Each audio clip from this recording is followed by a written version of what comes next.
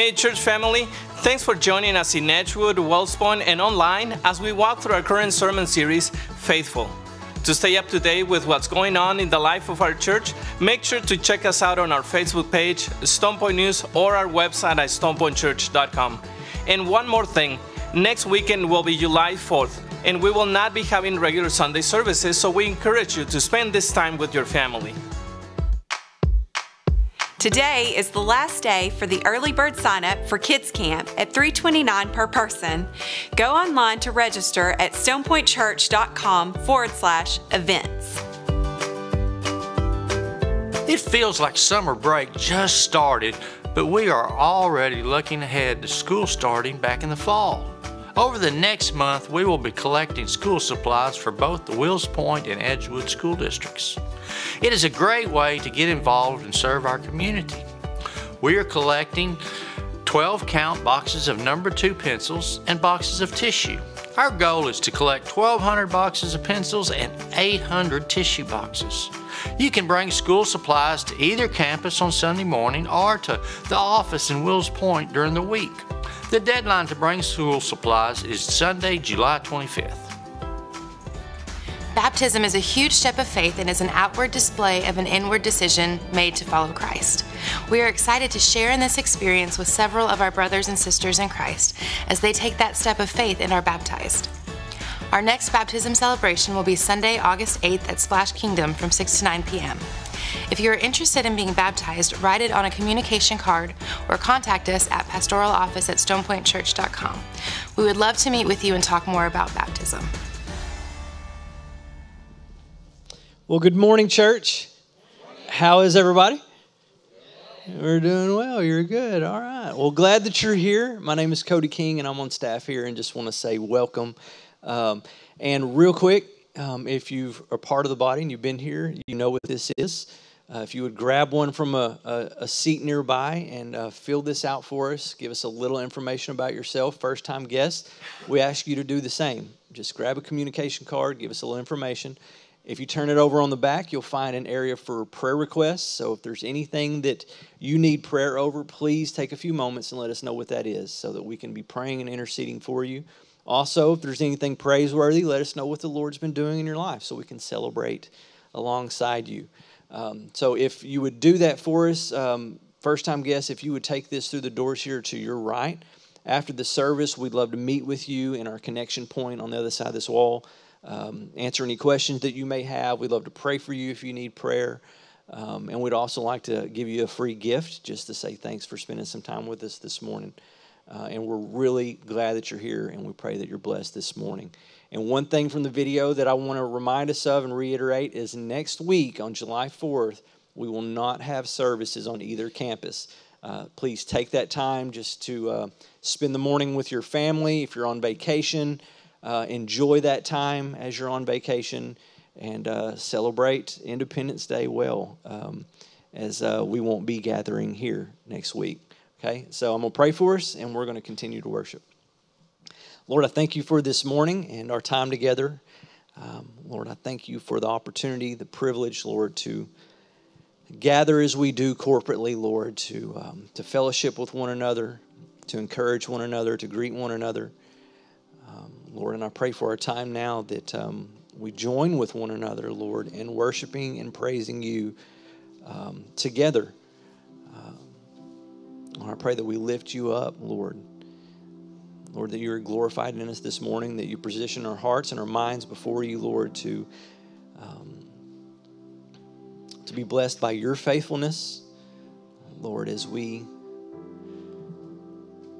continue, Lord, to learn this morning of what it looks like to be faithful to you in light of your faithfulness to us. Lord, we love you and we thank you, and it is in your name we pray. Amen. Good morning. Will you stand with us? Let's continue to sing and worship a faithful, good God. Let's declare the truth as the body of Christ together.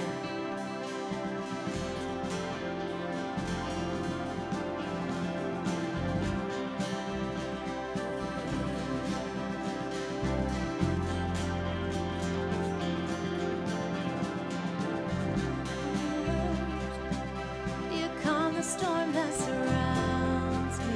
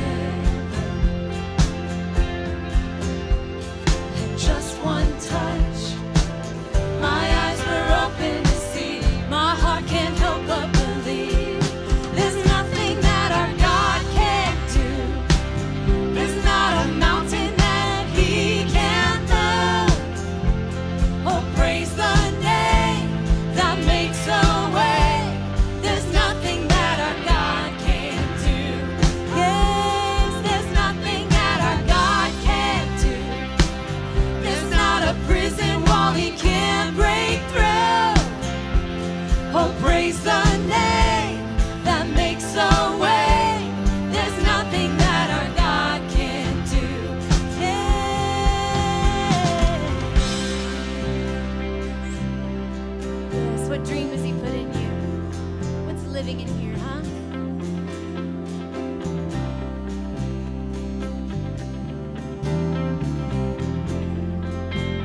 Sing this song. I will believe for greater things.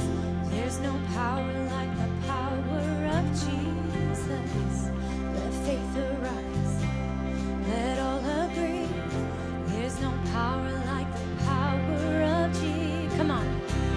I will believe for greater things. There's no power like the power of Jesus. Let faith arise. Let all agree. There's no power like the power of Jesus. Yes, I will believe for greater things. There's no power like the power of Jesus. Let faith arise.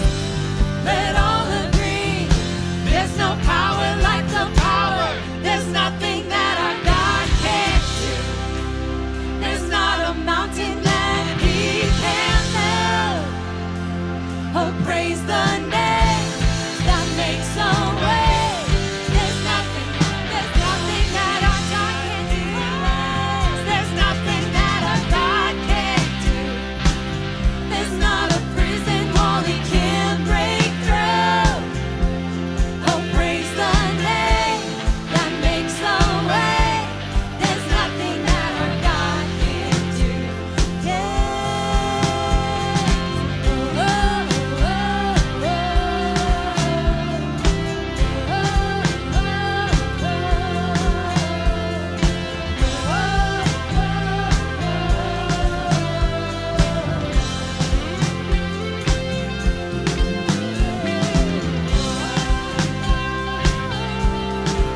There's a dream inside you. There's a heart's desire. There's a longing for something that hasn't been yet to come. It's not been fulfilled yet. It's in there.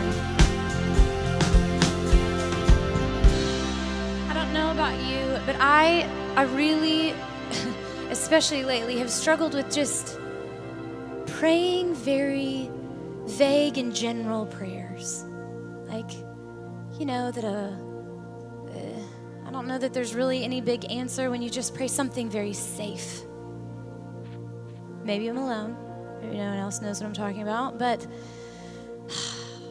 I think that is from the enemy. I just want to remind you, and I want to remind myself, that the resurrection power of Christ lives also in me because of Him, because of what He's done.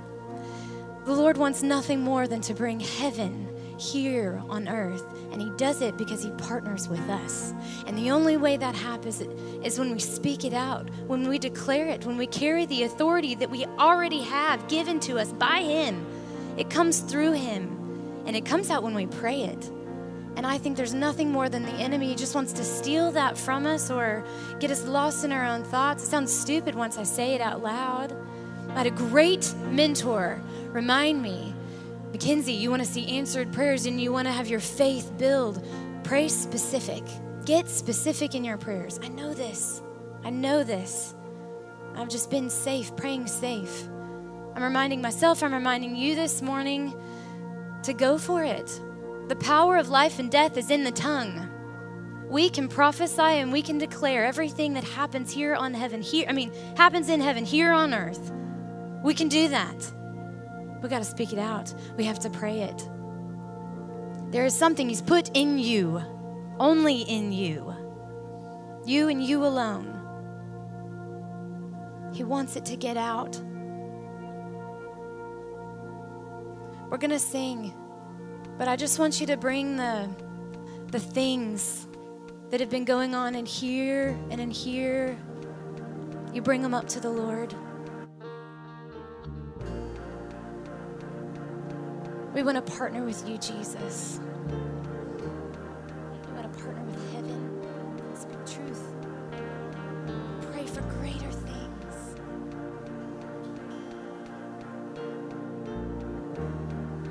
Walking around these walls, I thought by now they fall, but you have never failed me yet.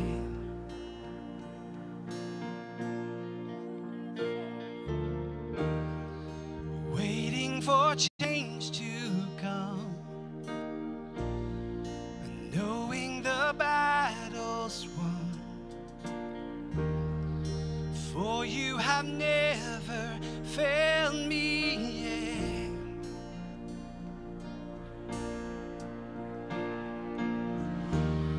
Your promise still stands. Great is your faithfulness, your faithfulness. I'm still in your hands. This is my confidence. You never failed me yet.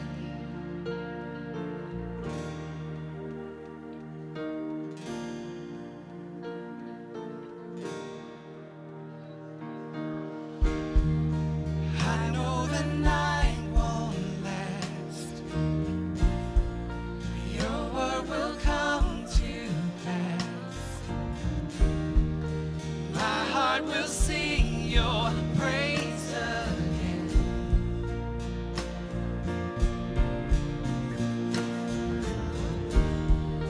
Jesus, you're still enough.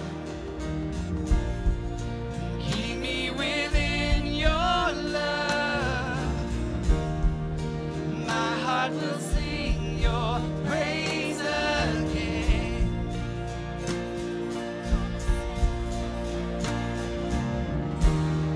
Your promise still stands. Great is your faithfulness, your faithfulness. I'm still in your hands.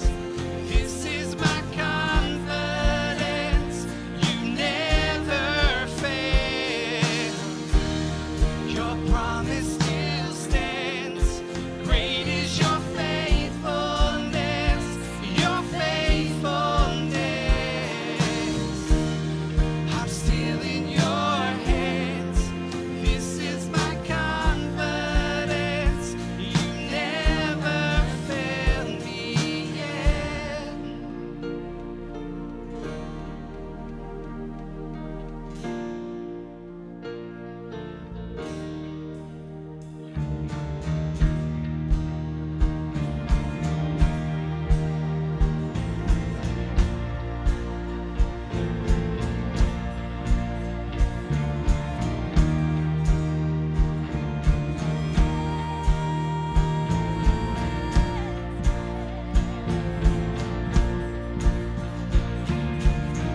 I see you move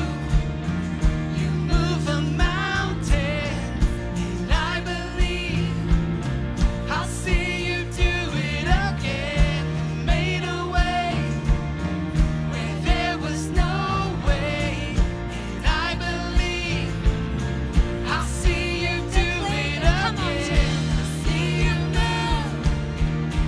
move a mountain, and I believe I'll see you do it again. You made a way where there was no way, and I believe I'll see you do it again. I see you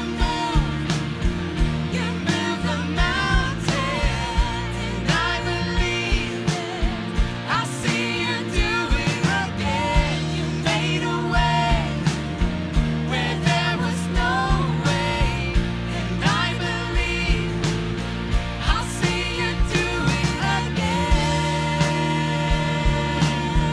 I'll see you do it again.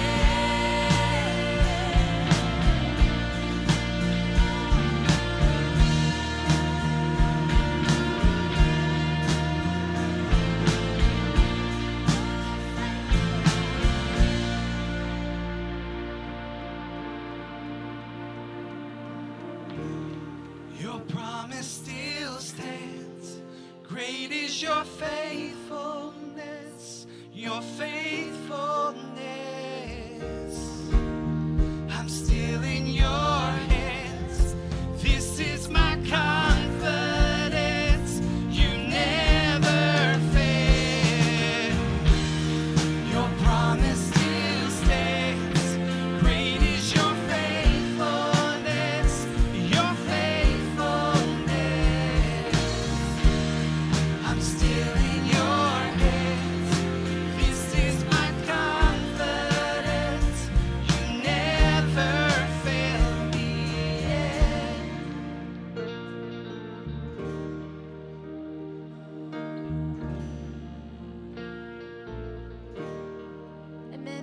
confident in you, Jesus. We're confident in who you are, what you've come to do, and what you are doing in us, to us, and through us. God, will you set us on fire? Will you let your dreams burn within us, Lord? Will you open our eyes and our hearts and our ears to hear and see you, Jesus? Will you spark the flame that's in us so that we can go and be the light, so that your glory, your righteousness, your healing, your amazing, awesome power, your goodness will flow out of us and through us and to us around into this world, into our neighbors that are our friends, our family, just as we walk, as we worship, as we live. Let us not be content or take a safe play, Lord. That we would come in boldness because of who you are and what you've done. Thank you, Jesus. Thank you that you love us, that our confidence is in you, that you hold us in your hands, that we're safe there. We can make as many mistakes as you want, as we need. We love you, Lord. Move in us today. It's in your holy name we pray. Jesus Christ. Amen.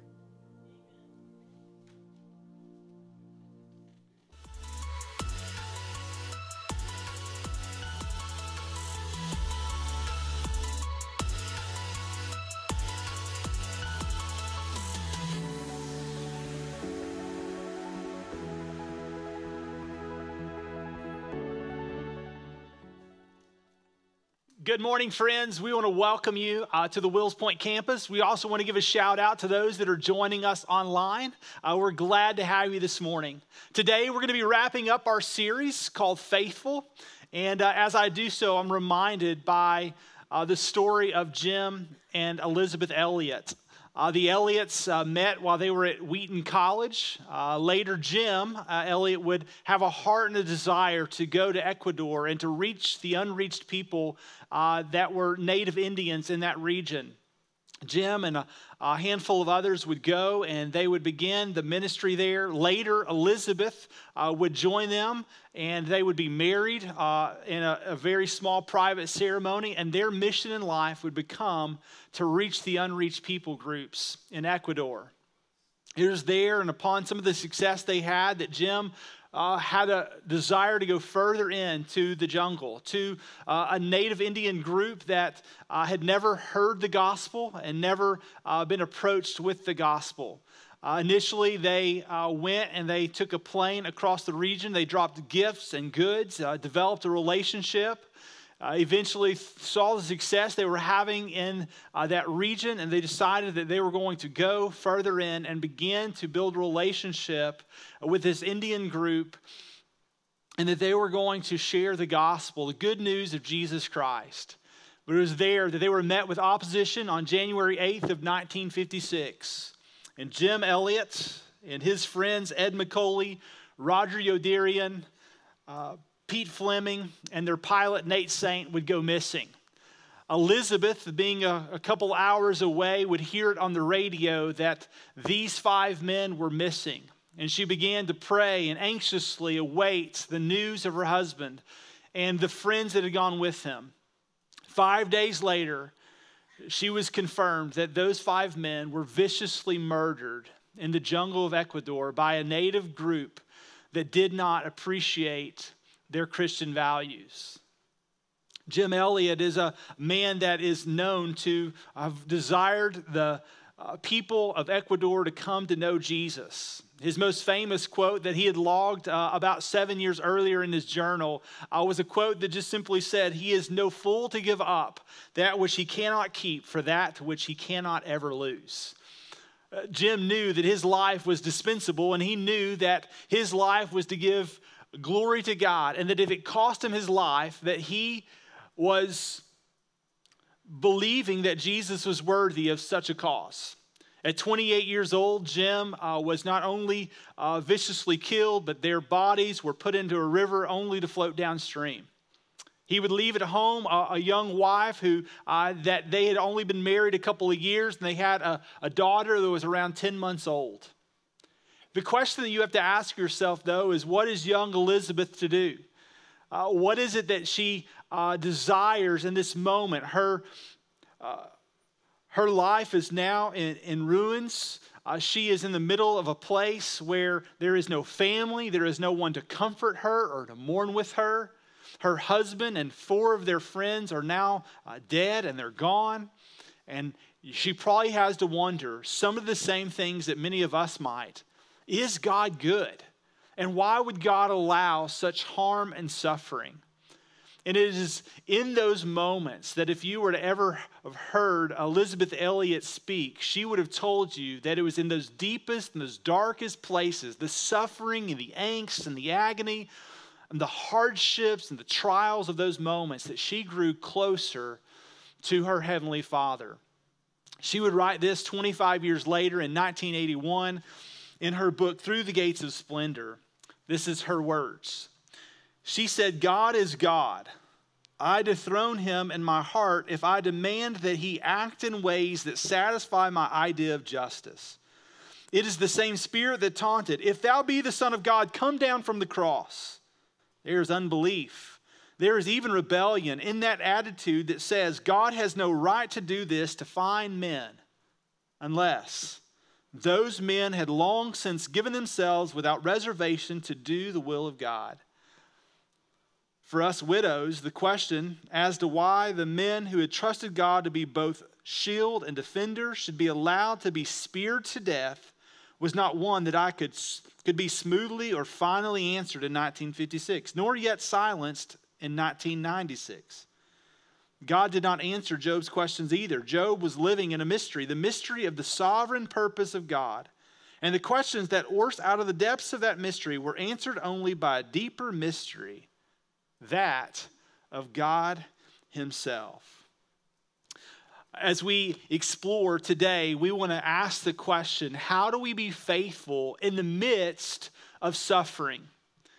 Peter, as an apostle of Jesus Christ, he writes to a group of people who are running for their lives. And in 1 Peter, he acknowledges that there are lots of people, Gentiles and most likely a handful of Jews alike, that are running for their lives at the hands of persecution from the Roman Emperor Nero and all of his schemes.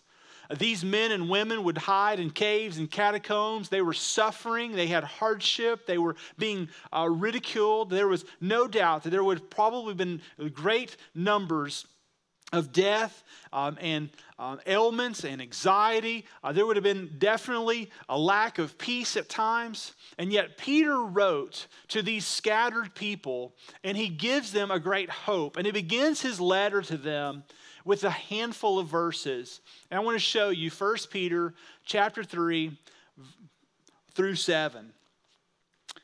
And Peter wrote, "Blessed be the God and Father of our Lord Jesus Christ, according to His great mercy.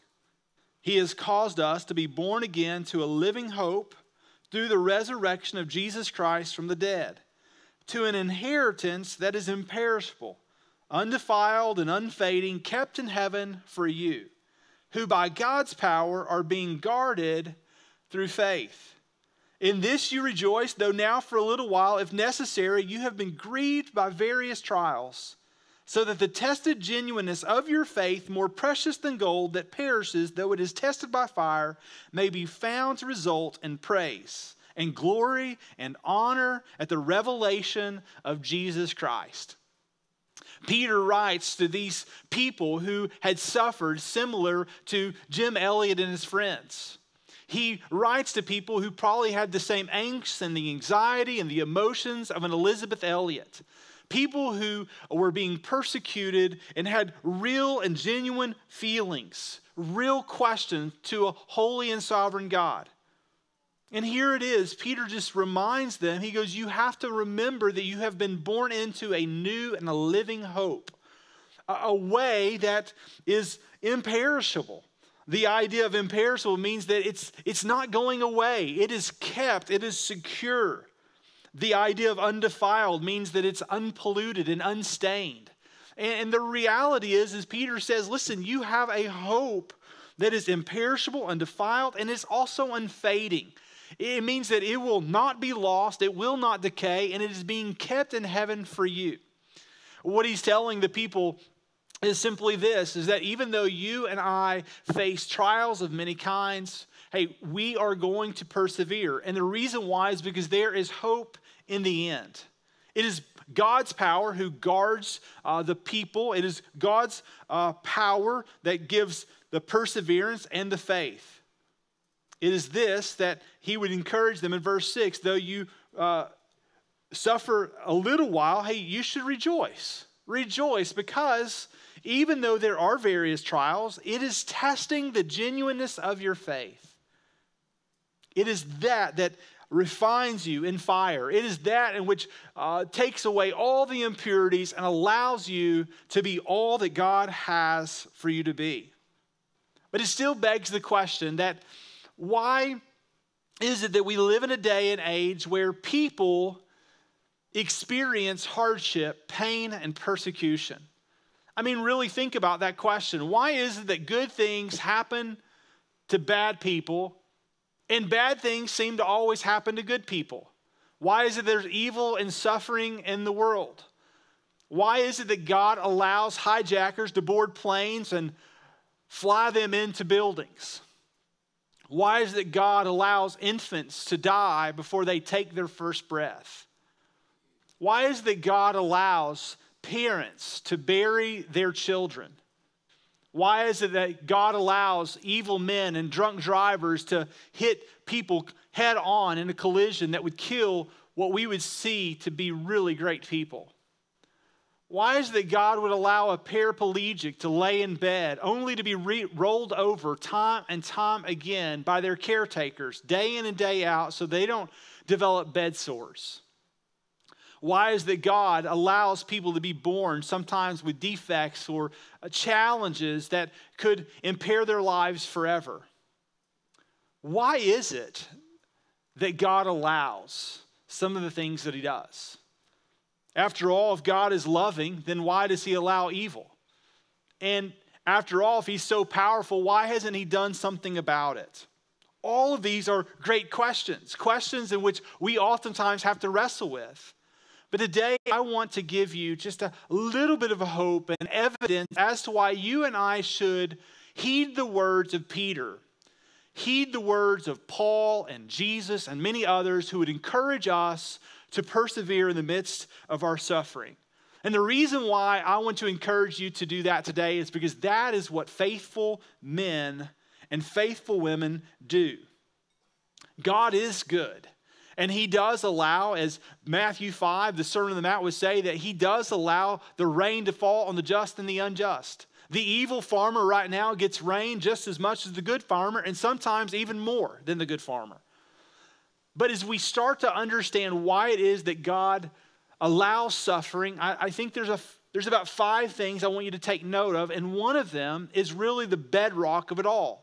And the number one thing that you and I have to understand, if we're going to understand the goodness of God and also suffering of the world, is that all suffering is a result of sin. Now, I want to be very clear that if what you just heard is, I'm suffering today because I sinned, that's not what I said. But what I want you to realize is that all suffering is a product or a result of fallen mankind. It is a result of what happened in the Garden of Eden in Genesis 3. It's the result of a crafty and a cunning serpent who deceived Adam and Eve and led to sin and the relationship with humanity and God being broken. It is the very thing that transpired in Genesis chapter 3 that actually led to the pain and the result of confusion in our life. It is the very thing that oftentimes even leads us astray to our own sin, which then also can create confusion and chaos and at times can bring about our own suffering. But what I want you to see is that it happened long, long ago. Matter of fact, that's what Paul writes about in Romans. And in chapter 6, verse 20 through 23, this is what Paul says. He speaks to Roman believers and he says, "For when you were slaves of sin, you were free in regard to righteousness," meaning you did what you wanted to in your flesh. But what fruit were you getting at that time from the things of which you are now ashamed? For the end of those things is death. What he's saying is, he goes, a result of our life apart from God in our flesh is death. It all brings destruction and pain and enmity. We might ask the question, what is it that causes fights and quarrels among us? James, the half-brother of Jesus, in chapter 4, he would just tell you that it is our selfishness, it is our self-seeking, it is our sinfulness that brings about destruction. That's why Paul goes on and he says this in verse 22, but now that you have been set free from sin and have become slaves of God, the fruit you get leads to sanctification and its end, eternal life. For the wages of sin is death, but the free gift of God is eternal life in Christ Jesus our Lord. And he gives you two contrasting views. He says, in this life, you are going to have pain and destruction, and it is all a product of sin. The heart of men are deceitful and they're wicked, and they bring about pain and destruction. And all of that began with our ancestors, Adam and Eve. And he goes, and when you were slaves to your own flesh, as opposed to slaves of righteousness, he goes, you're going to do things that lead to death and pain and destruction. You're going to do things that isolate you and bring about destruction and darkness. And he goes, and that's what the world is full of, is people who are experiencing the pain and the consequences of Genesis 3 type decision. Matter of fact, in Genesis chapter 3, it is there that Adam and Eve were moved out of the presence of God. It was there that they were told that there would now be childbearing pain, that there would now be a striving and a contention between a woman and a man, that marriage was going to be difficult, that the days were going to be long and labor was going to be laborious. Not only the childbearing labor, but the physical labor of a toiling after one's own work. That there were going to be thorns and thistles, and that to now make your way among the world, it was going to be difficult. And more than that, there was going to be death. Not just a separation from God and removal from his presence, though that was true and actual, but also that life would now come to an end. It was a reminder of our mortality. It was a reminder that our life was fleeting, that it's but a mist and a vapor, that it comes and it goes. And as we would see in Genesis, we would also know that we came from dust, and now to dust we're going to return. All of this, all of the pain, all the suffering, all the hurt, all the angst, all the anxiousness, all the frustration is the result of mankind's disobedience to God. And when we can begin to wrap our heads around Adam and Eve's disobedience and all the pain and the destruction that flows downhill as a result of their choices, we can then settle on this one truth, that all we ever deserve from God is death. Like, that's all we deserve, friends, and that is a very painful truth.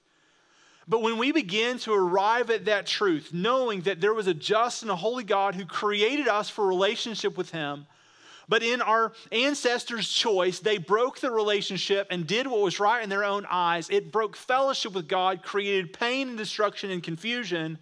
And the only result that should have come from that is death and separation. And that result spirals downhill. And friends, that is true for every single one of us today. The only thing we really ever deserve in life is death. Separation, pain, confusion, a life of darkness and distortion. That's what we deserve. But aren't we so thankful for Paul's words in Romans 6:23 that the wages of sin is death, but the free gift of God is eternal life in Christ Jesus our Lord.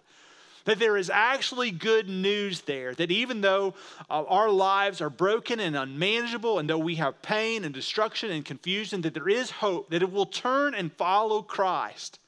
That our suffering can be limited. Not avoided, but limited. And the reason I say limited is because in this life, we are going to have pain. We are going to have tribulation, and all of us, in many ways, are going to experience it at different levels. There are many of you that have suffered far more than I have. There are many of you that have experienced things in your life that are incredibly difficult. there are many of you that you're walking through a diagnosis even today that just reminds you of the fallen world we live in. Because disease and sickness all is a result of the fallen world we live in. There are things that have occurred in our lives and in your life that are somewhat heinous and unexplainable. And yet in all of these things, the reality is that God is still desiring to do something in our suffering. And if we can acknowledge and understand that our suffering is a result of the sin problem in which we live in this fallen world, we can begin to see how God can reconcile even the sin and suffering we have been a part of to a good and generous and faithful God.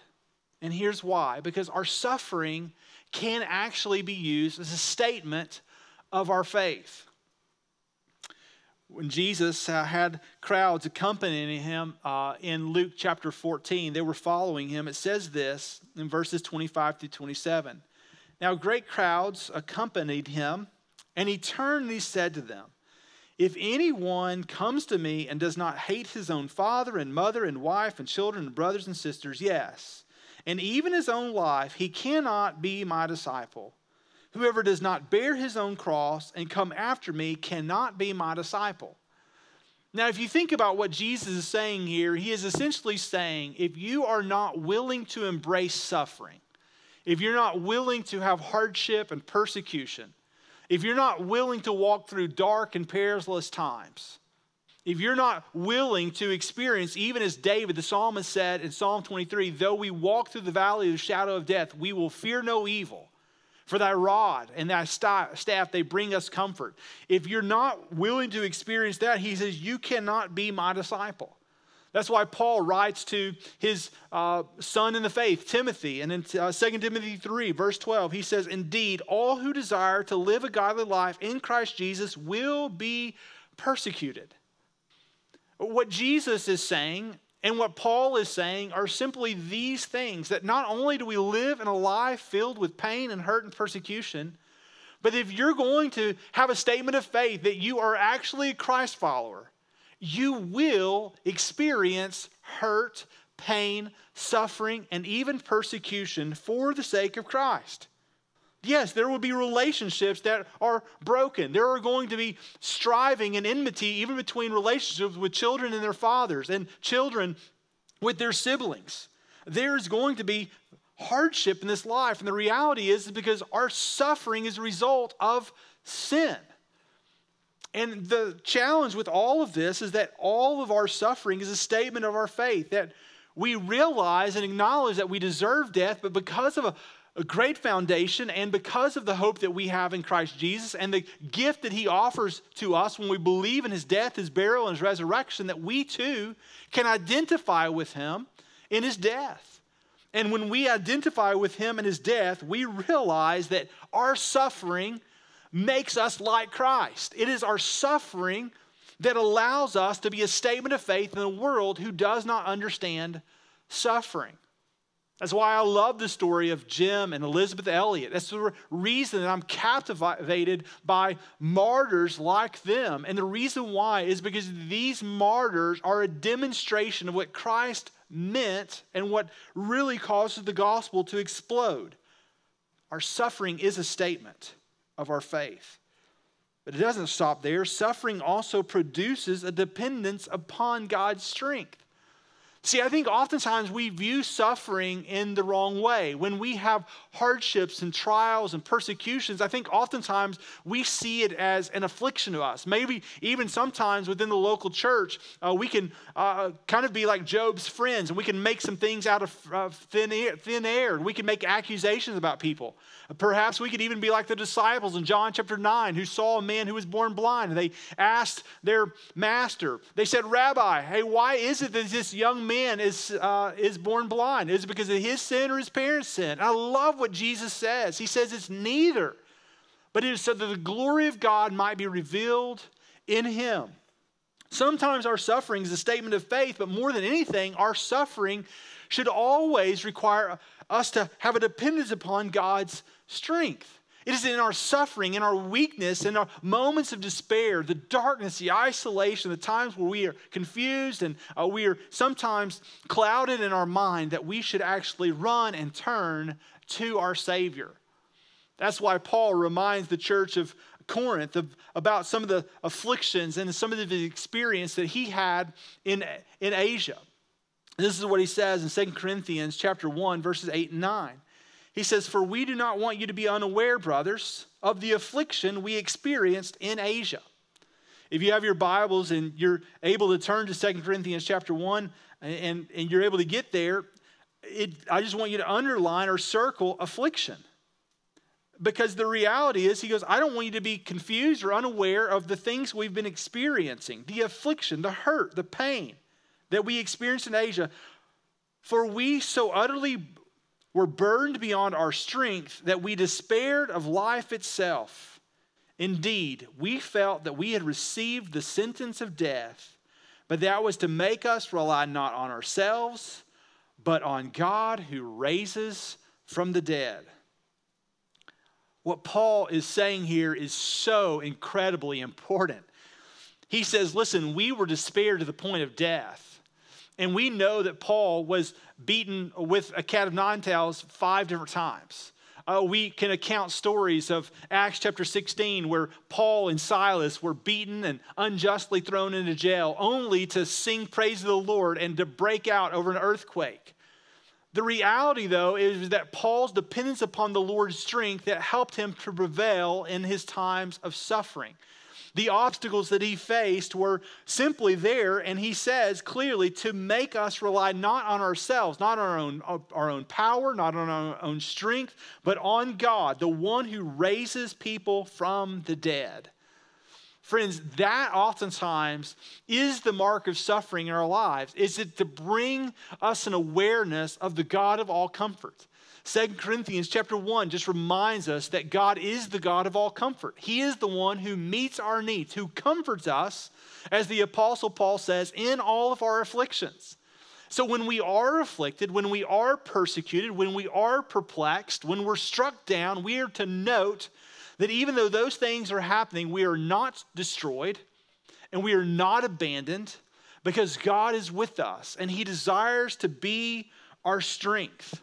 And it is in those moments that we realize that we, although are weak, know that Christ is strong. Isn't that what Paul even reminds us of in 2 Corinthians chapter 12? In verses 8 through 10, he just reminds us that he had a thorn in his flesh. He would call it an affliction. In essence, he goes, I've suffered. And he said, I have pleaded with the Lord 3 times, remove this from me. But the Lord wouldn't. And the reason the Lord wouldn't, Paul tells us in verse 10, is simply because he was growing him into maturity. He was developing him into character. And more than that, in Paul's weakness, God wanted to reveal his strength.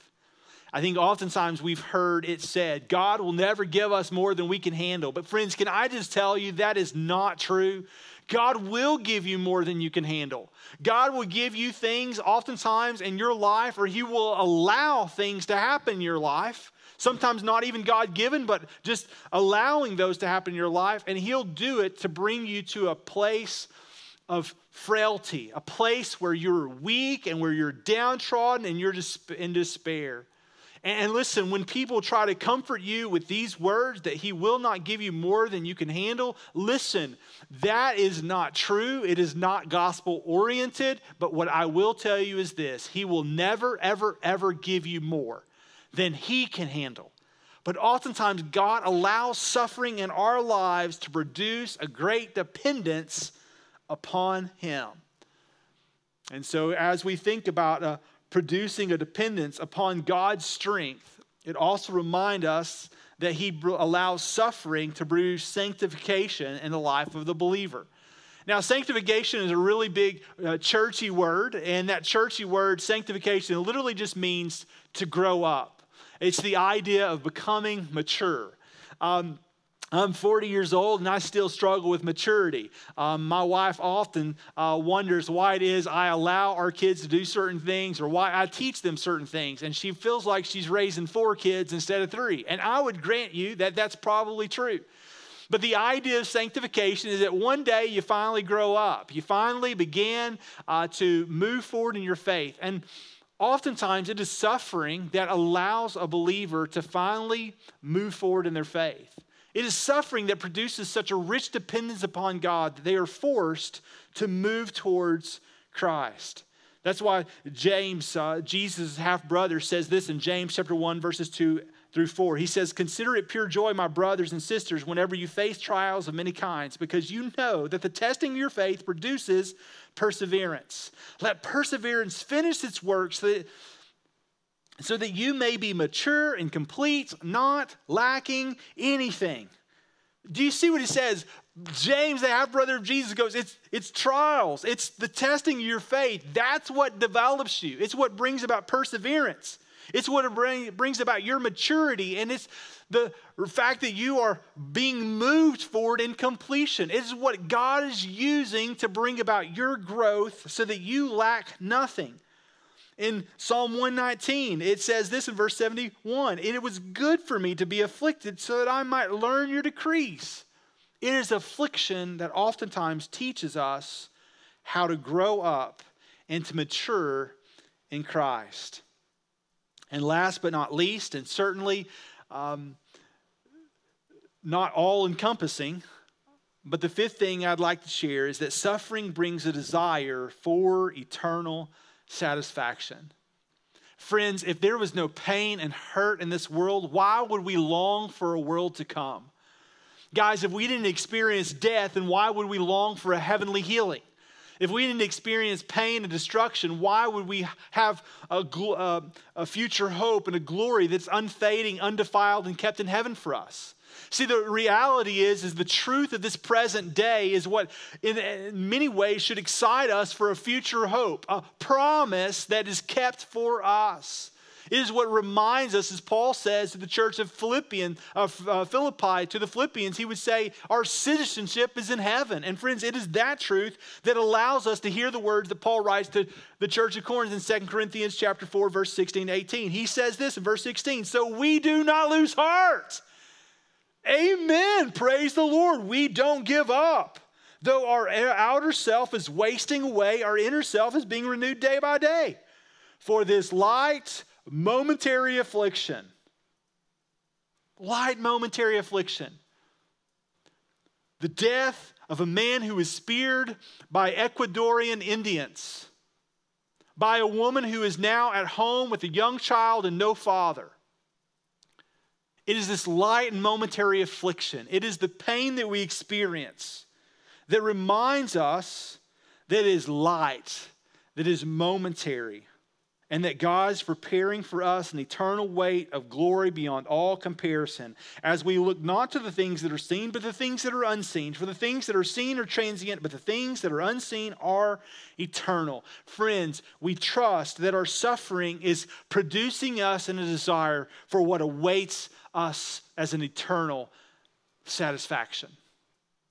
Paul writes to the church of Philippi in chapter 3, verses 8 through 11. He says, Indeed, I count everything as loss because of the surpassing worth of knowing Christ Jesus my Lord. For his sake I have suffered the loss of all things, and I count them as rubbish, in order that I might gain Christ and be found in him, not having a righteousness of my own that comes from the law, but that which comes from faith in Christ, the righteousness from God that depends on faith, that I may know him and the power of his resurrection, and I may share his sufferings, becoming like him in his death, that by any means possible I might attain the resurrection from the dead.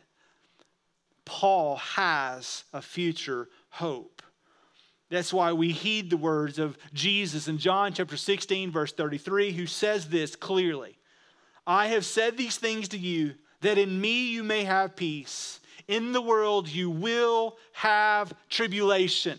You will suffer. You will have anxiousness. You will have anxiety. You will have darkness. You will have despair. You will have death. You will have disease and sickness. You will have pain that is so deep and wounds so wide.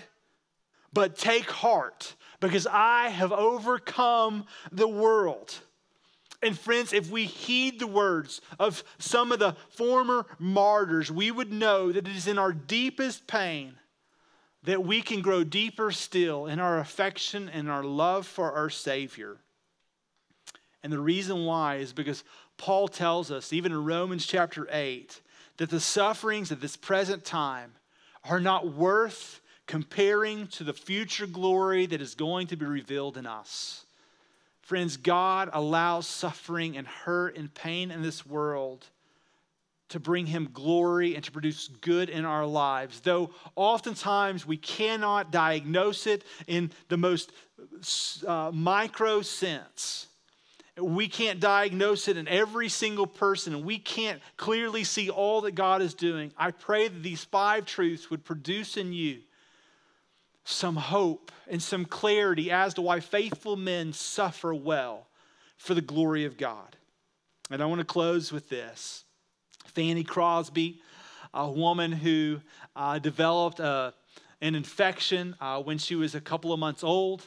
Her parents took them to a fraudulent doctor, a guy who was practicing doctor malpractice. He gave her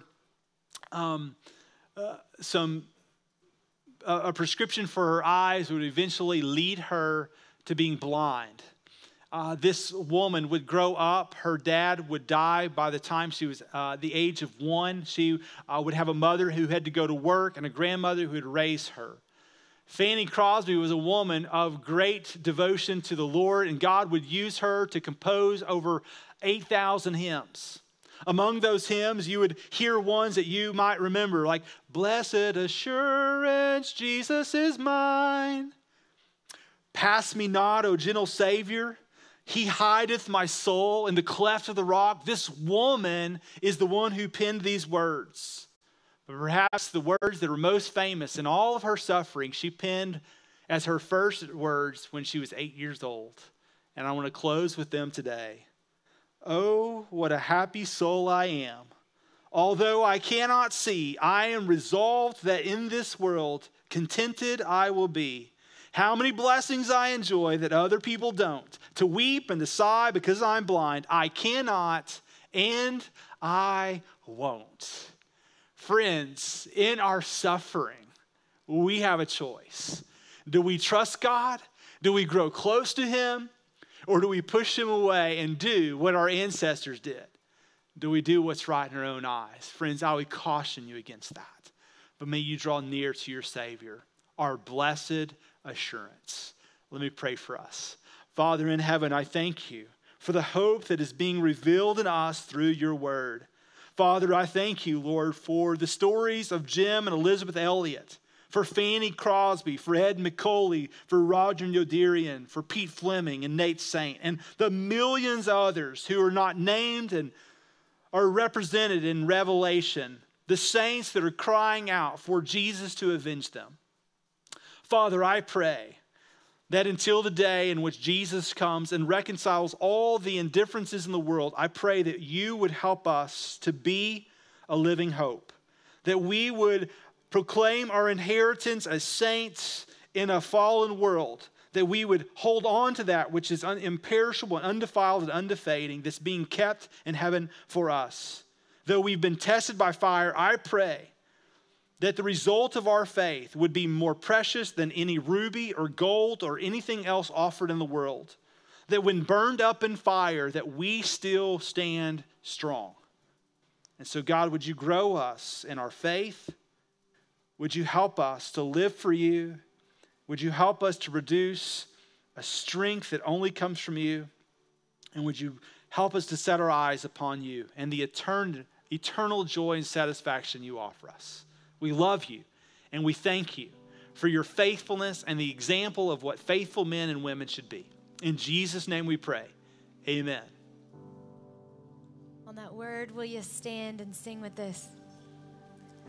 Faithful. Rise up, oh heart, believe. Let faith rise up in me. Let faith rise up, oh heart, believe it. Let faith rise up in me. Yes. Let faith rise up, oh heart, believe. Let faith rise up in me. Yes. Let faith rise up, oh heart, believe. Let faith rise up in me. Yes. Peace, be still. Say the word, and I will set my feet upon the sea till I'm dancing in the deepest. Peace, be still. You are here, so it is well. Even when my eyes can't see, I will trust the voice that speaks. Peace over me.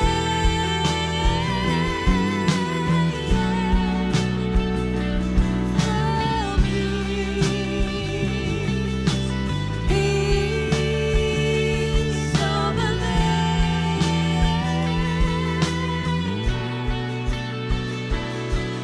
Amen. Peace be with you. Have a great week of worship.